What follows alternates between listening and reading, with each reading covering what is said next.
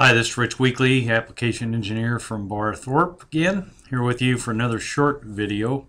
This one was going to be for searching. I know when I go to a lot of the plants, they're usually say that they, the project, the PLC program's already been created, and their issue is, how to search through a program and find what they need. So in Proworx32, that's fairly simple to do. So I'm going to use this 52 network program that I have up here. And so if I wanted to search this contact, there's two ways I can do it. I can do Control F and it'll bring up this window, or I can select the contact and go to search and say find, and it'll bring up this window. So once I have the address in here, I just tell it to go find that address. Okay. So it'll bring it up in the order that it's scanned in PLC logic. So you can see here 1517, okay.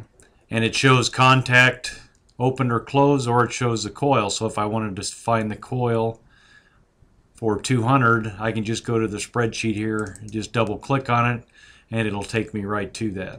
Okay. If I wanted to step through it, I can just click wherever it shows up and it'll step through it in the program. Okay. So fairly simple.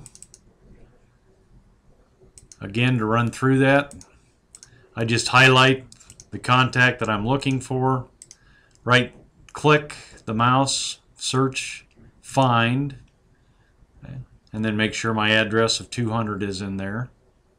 Okay. Or the other thing is that I can do is highlight it, Control F, and make sure the address of 200 is in there. Okay. If I was going to search for a specific function and say I didn't know where that was at, let me just page down. So let's say we're looking for a specific timer. I would do the same thing. I would go search, find, and now I'm going to change, instead of where I'm going to search in logic, instead of looking for an address, now I'm looking for a specific function. And the function that I happen to be looking for will be timer. Okay. So then it'll bring up every place that there's a timer in the program, and then I can click and bounce down through those. Okay.